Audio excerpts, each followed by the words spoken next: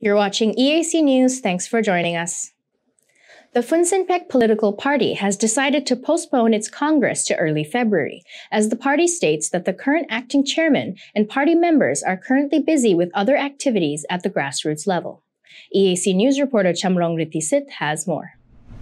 The FUNCINPEC party has previously planned in December to hold a Congress at the end of January to elect a new party chairman.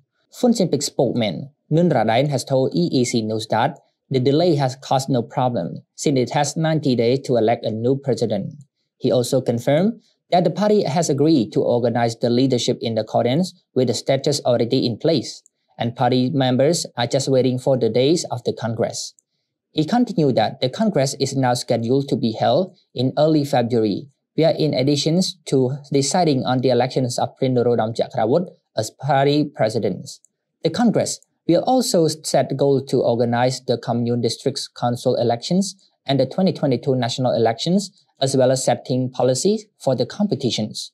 Former FUNCINPEC President Norodom Chakravuth died at the age of 77 in France on 28 November 2021.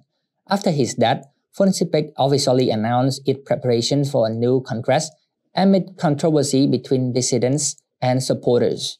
On 20 January, the Ministers of Interior saw Kane of Prince Norodom Chakravuth to mediate within the party before holding a Congress to select a new party leaders. Chamrong Ritisit, EAC News.